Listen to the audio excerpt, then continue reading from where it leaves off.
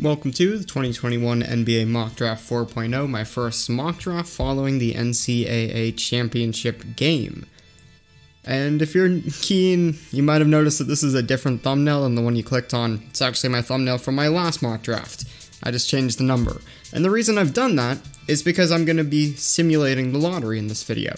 In order to create some randomness and to change up my mock draft a little bit, this is not going to happen every single time.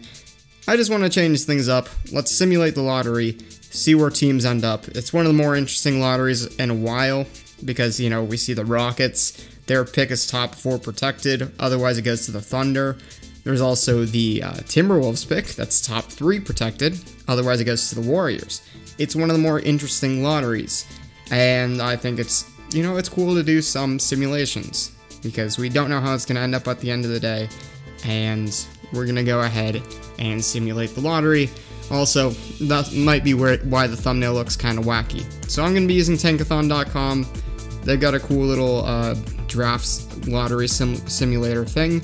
So we're going to click simulate the lottery right here and see where the teams end up. So Detroit moves up to number 1, Houston at 2, Toronto at 3, and that Minnesota pick goes to the Warriors at 4. Magic, Thunder, Cavs, and Wizards. So I'm going to go ahead and change that. While I change that, maybe click subscribe. It really helps with the channel. I'm trying to get to 1,000 subscribers by the end of Friday. So I'd really love it if we could hit that goal. That'd be super cool. That's been a goal of mine for a really long time. And yeah, it would be great if we could hit that. So looking at this, seeing the Raptors jump up 5 spots, that's going to be the main thing I'm looking at. And I think that should be pretty interesting. Magic, Thunder, Cavs, Wizards, and Cavs, and then Wizards. And then we're done changing this. I believe everything else lines up. Standings are based on April 14th. So here we go. Simulated lottery. And let's begin the draft. Starting up, pick number 1, the Pistons luck out and receive the number 1 overall pick. I would usually have the Rockets if I wasn't doing this lottery simulated stuff. But Cade Cunningham just screams this is like the perfect pick for them. Looking at Killian Hayes, he's been struggling throughout his career so far. Even if he does turn it on, I think Cade Cunningham could be a great backcourt mate. Allow both of them to play off ball. A really solid height combination at the 1 and the 2 guard. And yeah, Cade Cunningham, super dynamic player. And you pop him alongside Killian Hayes, also really, potentially really great offensive player.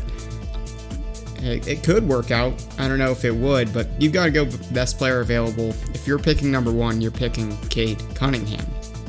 At number 2, the Rockets. I mean, Evan Mobley's interesting, but from what we've heard, the Rockets are committed to playing Christian Wood at the center position. If that is the case, I would think they would go guard right here. Either Suggs or Suggs or Green, the Jalen's. And between the two, I think you're taking Jalen Green. Jalen Green really balled out late in the G League season, and he's got just such a high upside as a scorer, but he also does a lot of other things. Good potential as a defender as well. I do like Suggs, but he just really didn't get to show off his offensive package too much at Gonzaga. That wasn't a hard word at all. He just doesn't get to show off his offensive abilities. I mean, we saw like against BYU where he hit a couple of threes late game in the that tournament game. Otherwise, he just really hasn't shown off his offensive skill set as much as Jalen Green has. At pick number 3, the Raptors are up, and this is a really, really easy draft pick. Evan Mobley at number 3. I mean, they need a center, and Mobley's right there. Perfect player. I mean, the Raptors, I personally see them. They're probably not going to move up in the lottery. It's unlikely. If they do, they're going to target Mobley. If they don't, they're going to target Isaiah Jackson. But since they did move up, and they have the ability to draft Evan Mobley, they're going to draft Evan Mobley. The Warriors at 4. they got the ability to draft Jonathan Kuminga. They got their pick from the Timberwolves. Thanks, Timberwolves. I think you're going Kuminga. Suggs is a cool player, but just doesn't fit with his team at all. Kuminga can learn a lot from Draymond Green, has such a crazy high defensive upside, and you combine that with one of the best defensive players of all time. I know he's not the best, but he should be considered as one of the best defensive players of all time. And you teach that to a guy who's 6'8", 225 at 18 years old and is showing defensive upside in a professional league already. Yeah, this is a super easy pick. Also has a lot of offensive potential. At pick number 5, the Magic. You gotta take Suggs. You don't leave Suggs on the board. I've said this about the Magic. Don't feel committed to any of these guards, whether it be Cole Anthony or RJ Hampton or Markelle Fultz. If you have the opportunity to draft top 5 and draft one of these top guards, you have to do it if you're the Orlando Magic. And that's exactly what they're going to do with Jalen Suggs. Well, at least what I would do. Pick number 6, the Thunder. I've talked a lot about drafting a forward right here. I don't know if they're really committed to any of these players other than maybe Lou Dort and Shai Gilgeous. There's a lot of interesting players who've showed off, really great talents like Alexei Pokusevski and not even Ty Jerome a little bit, but Theo Maledon. Moses Brown's been interesting, Isaiah Roby. But they're not really committed to anyone other than Gilgeous and Dort. So they could be looking point guard, but I just don't see a point guard up here. Davion Mitchell, technically a point guard. I wouldn't take him this high. I think you're going either Jalen Johnson or Scotty Barnes. I think I've pretty much repeatedly said Scotty Barnes is a great fit with them. FSU, look at Patrick Williams. People are talking about him all the time. Scotty Barnes can get that same type of buzz. Playmaking, forward, and just really interesting player. Jalen Johnson, he can do a bunch of different things. He's a questionable shooter. Both players are questionable shooters. I don't know. I just see higher upside in Scotty Barnes than Jalen Johnson. Jalen Johnson's skill set at this point just feels a little bit more limited compared to Scotty Barnes, despite the fact Scotty Barnes came off of the bench at FSU. I'm going to take Scotty Barnes to the Thunder to play at their 4. The Cavs, they missed out on the top 5. And where are they looking? Well, I think you're still looking at the power forward position. You got Okoro, you got Sexton, you got Garland, you got Jared Allen. You want to fill the power forward position. Isaiah Jackson is not a power forward. Franz Wagner is an interesting player, but I think some people might interpret him as just not very high upside. So you go with the higher upside player in Jalen Johnson. Maybe you think Keon Johnson would work here, but the thing about Keon Johnson is I just see a lot of issues with him comparatively to another player like Jared Allen, who was pick number 6, or Jared Allen. No, I meant to say Jarrett Culver. He has a lot of similarities to Jarrett Culver, and that's why you're gonna see Keon Johnson drop.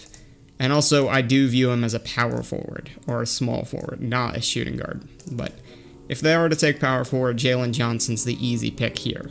Maybe it's not the best of fits, but I think you go best available in this situation. The Wizards at 8. They've talked about a long time about acquiring a rim-protecting center. Isaiah Jackson is quite easily their guy here. Another player I'd seriously consider is Kai Jones. Isaiah Jackson, just looking at the tape, he fits a little bit better just as a rim protector and a rim roller than Kai Jones does. Kai Jones is more interesting as a spacer and as a finisher, but I don't know if they would, draft a player like that when they already have a very similar player in Thomas Bryant right here. I think you go Isaiah Jackson, get more of a traditional center. I mean, he's still kind of not traditional, but he's got the quickness. He's got crazy athleticism, as a great shot blocker, a pretty good rebounder. Does have upside in other areas of his game as well, in the post, in the mid-range.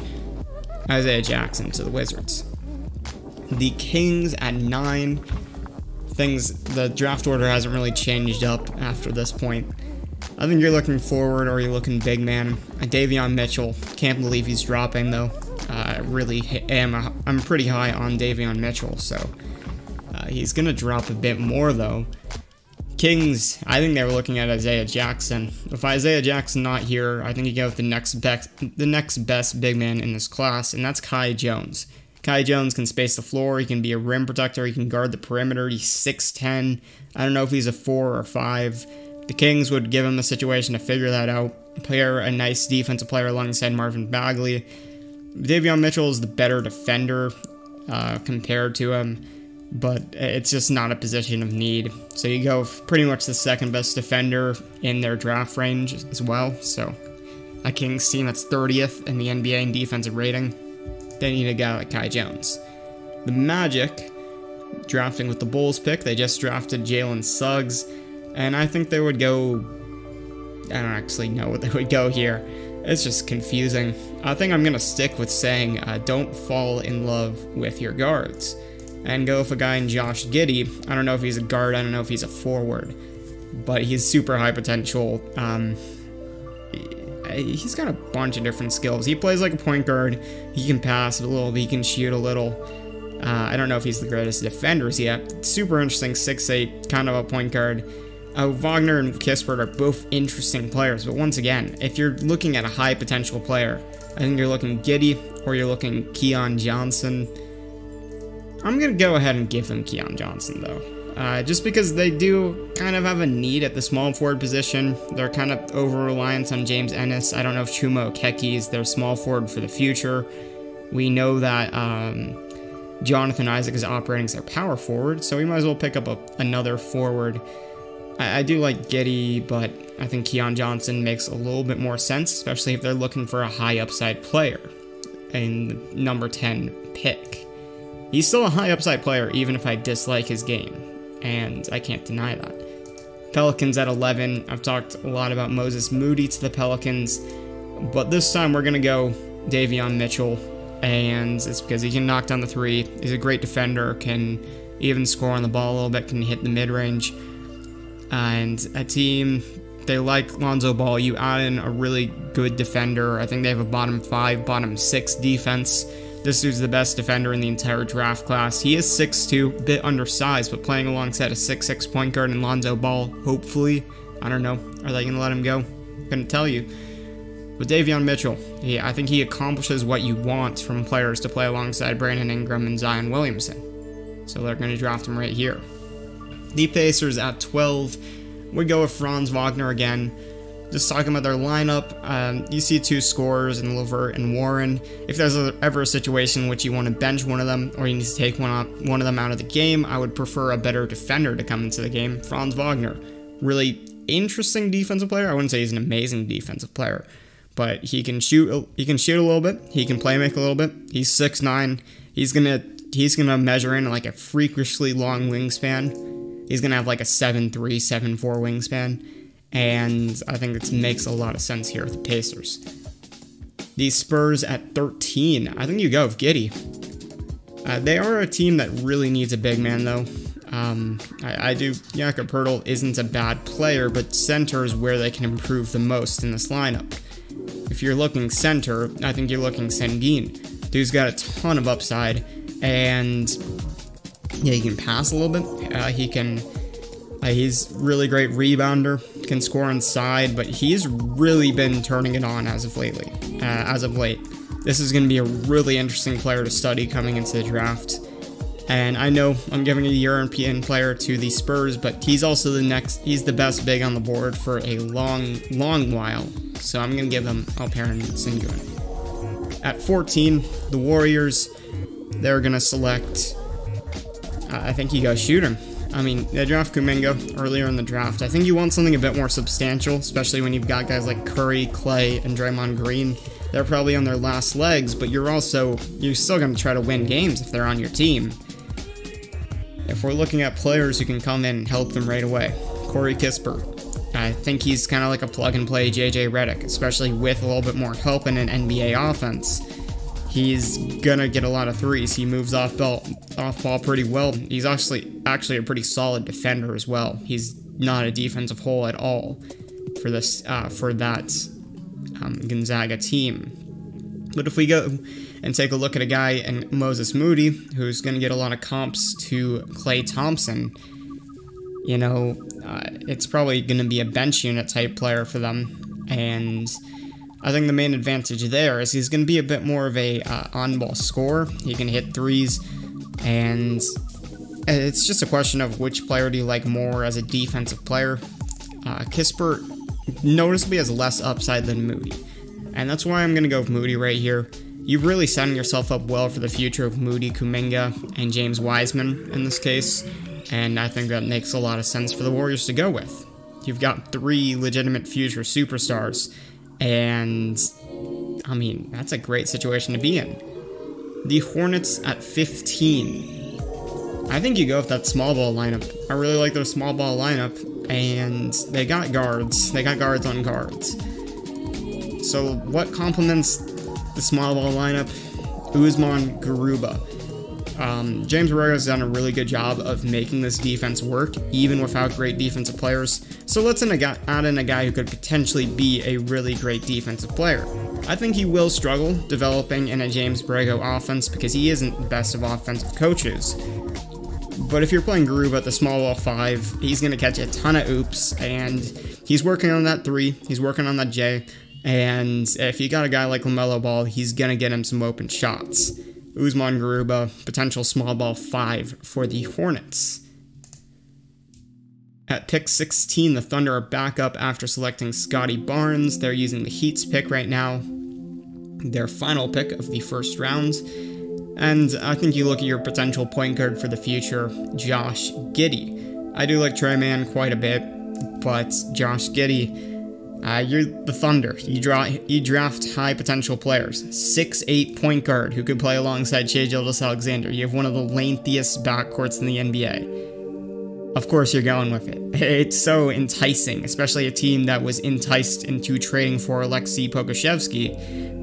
I would be very surprised if they didn't take the opportunity to draft a player like Josh Giddey. The Grizzlies at 17 feels like they've drafted players who feel like plug-and-play players in the last few years, like players who come in right away and can be good for you. They got Grayson Allen, Desmond Bane, Xavier Tillman. Who else have they drafted in the last few years? They also drafted Brandon Clark. All those guys kind of felt like, they were late players. They'd been on the teams for quite a bit. And the player I've been projecting to the Grizzlies quite a bit is Ayo Dosunmu. I think people are a little bit worried about Ayo Dosunmu following his performance in the tournament, just not really showing up that much. It was kind of the theme this season for Illinois. He really didn't take over games, and people might be worried about that. I personally wouldn't be.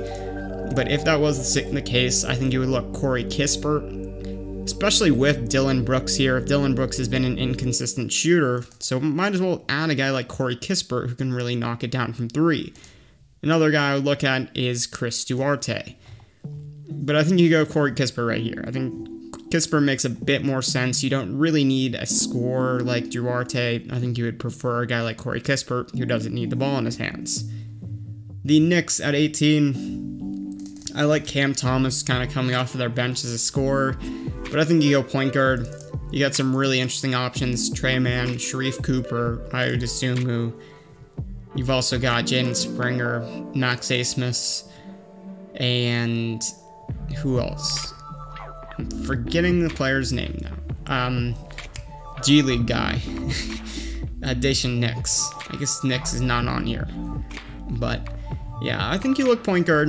They haven't drafted point guard in a while, and people have expected them to draft point guard. I guess you got him in quickly. I think you still look point guard again. I also see small forward as kind of a position of need. Reggie Bullock's a cool player. I don't know if he's your long-term option, though.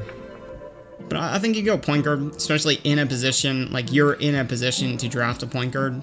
I think you go point guard.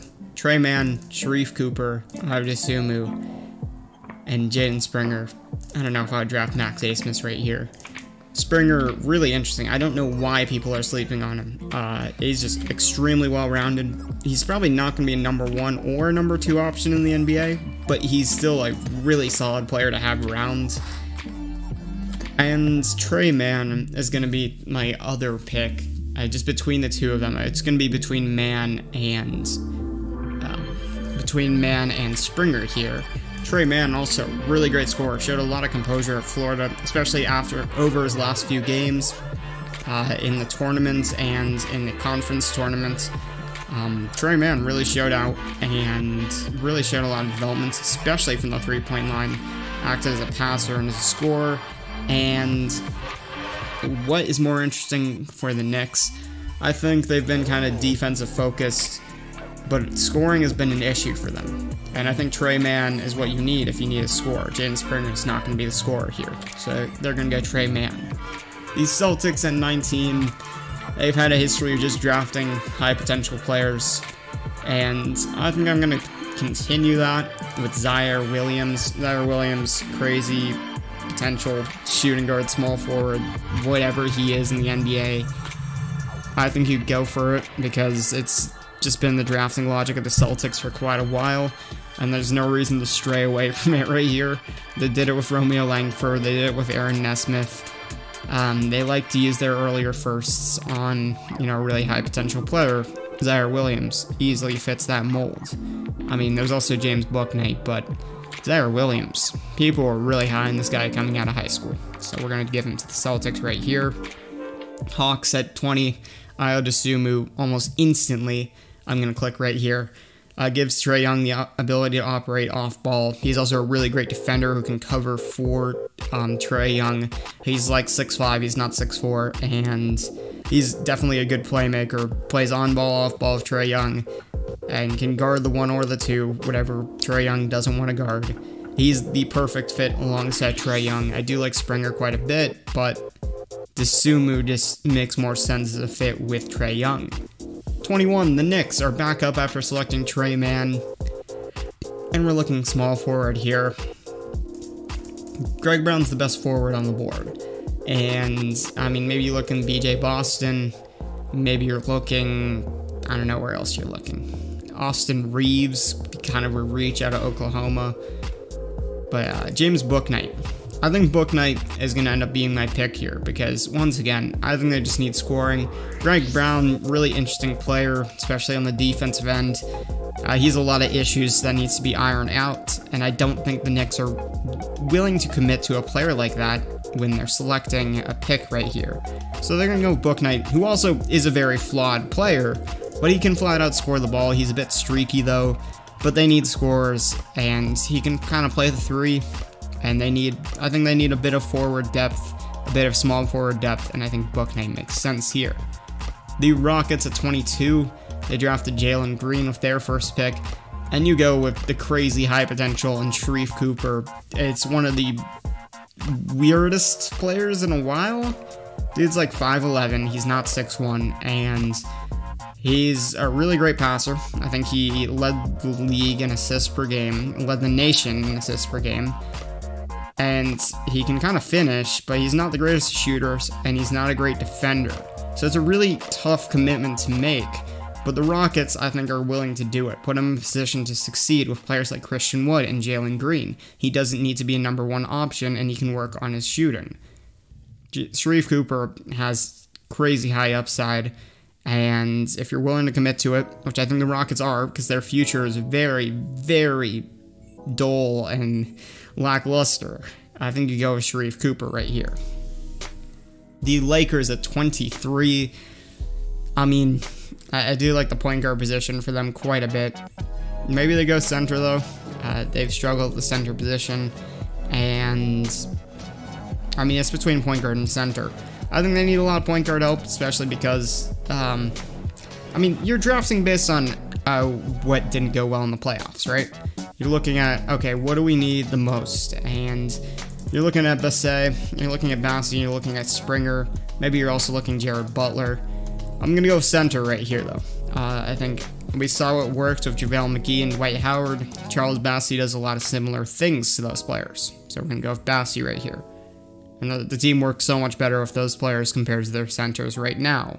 Especially if Drummond ends up leaving them, Bassey makes a lot of sense. 24, the Rockets are right back up. They drafted Green, they drafted Cooper, and you're looking at a high potential player again. Greg Brown. I think they need a forward. They need a lot of everything, Your main players you're looking at keeping around and prioritizing Kevin Porter Jr. and Kenyon Martin. I mean, Greg Brown would fit in pretty nicely.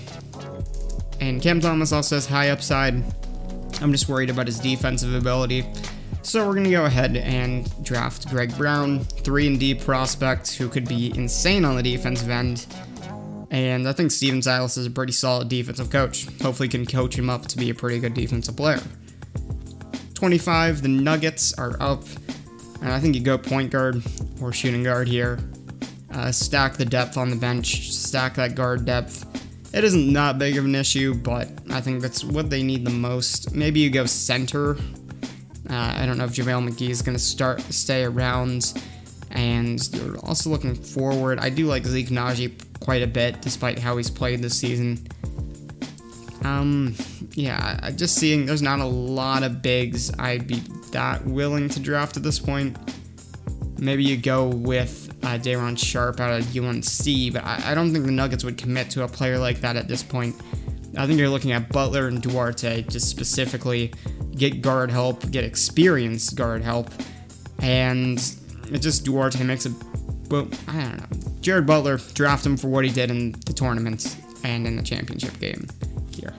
Just what he showed at the championship game. I think it's a bit more enticing than, again, Chris Duarte, who played, 2 games in the tournament. The Nets at 26. Let's see what the Nets are going to do. I mean, do you just go score? I think you go Springer. He's just too well-rounded compared to these other players who are flawed and, they have weaknesses. Springer's extremely well-rounded. I think this just works for the Nets. Plug-and-play player, especially I feel like they're kind of weak at the point guard position. So Springer makes sense with the Nets. He's going to learn a lot from Irving and Harden. And then there's the Clippers at 27. I think you bring in some more shooting help. This team's been amazing at shooting a 3-ball. Bring in a guy like Filip Petrusev or Cam Thomas. Cam Thomas would provide quite a scoring outburst on the bench, but I feel like they need some big help, especially if, I don't know. I think they could use the shooting a bit more at the big man position, and, relying on heavy minutes from Patrick Patterson isn't exactly the greatest thing in the world. Still ringing Filip Petrusev. The Sixers at 28, they went scorer last year on Tyrese Maxey, and maybe they go scorer again, Cam Thomas. I think they would like to draft a big, but this is another position which I'm just like, if you're going big, you're probably going Rocco Percassin, and there's not really a lot of other players I'd consider at this point. Probably Jeremiah Robinson Earl. Otherwise, yeah, it's a difficult situation. I'm gonna go with a guy who's very far down here, actually, and I didn't even mention him up until this point. Herbert Jones. Dude's like a Draymond Green who can shoot threes and drive to the rim. I really like Herbert Jones. I see the Sixers team, they've gotten a lot of shooting, but they need help at the power forward position. So we're going to go ahead and draft Herbert Jones.